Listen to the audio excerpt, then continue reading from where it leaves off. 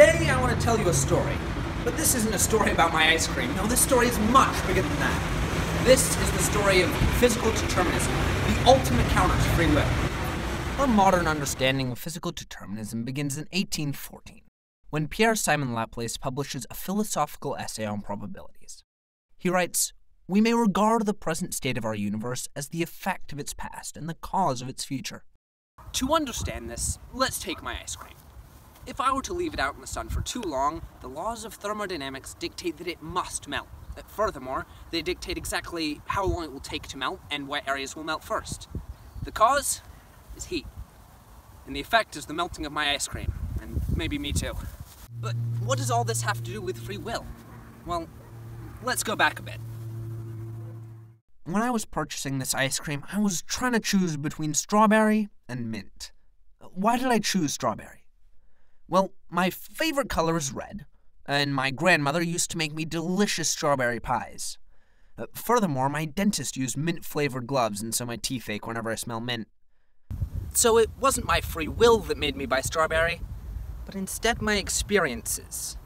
But without context, that's a whole lot of crazy, so let's start from the beginning. It's 500 BCE, and Heraclitus, the weeping philosopher, declares, "Having hearkened not to me, but to the word, it is wise to agree that all things are one."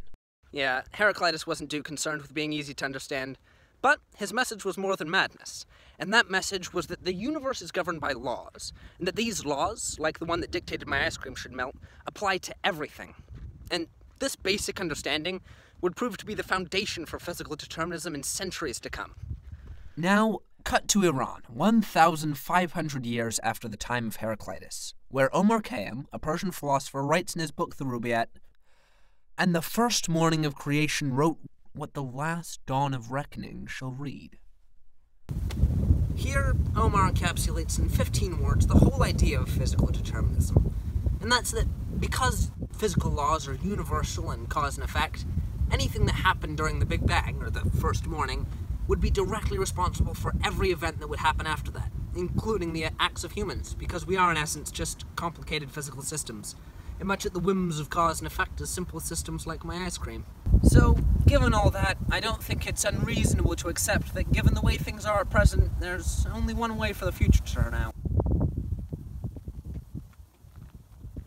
So, it looks like we might just be gears in the universal machine, but I don't know about you.